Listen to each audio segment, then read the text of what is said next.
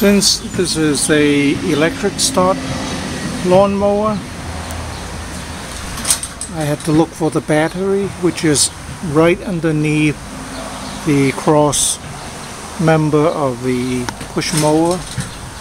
I looked it up. It's a 5 amp hour battery. This is the charging connector, and I charge it for a couple of hours, and the voltage is about 13 volts. So this is the adapter.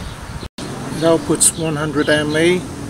So this being a 100 mA 15 volt, that means it's about 1.5 watts, and the battery is about 50-60 watts. So it would take 30, if it is at half charge, it will be 30 hours. So it's more than 1 day to fully charge it. The manual recommends charging it after each use, so that means there's no recharging or like an alternator or anything like that.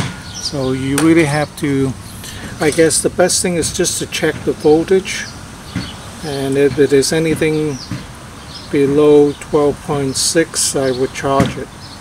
So right now it's good. I'm going to charge it maybe another 2 hours. It did start before, after 3 years, surprisingly, with the battery. But I would definitely check the voltage, and I wouldn't let it go past 13.4 volts. You'll probably kill the battery if you overcharge it.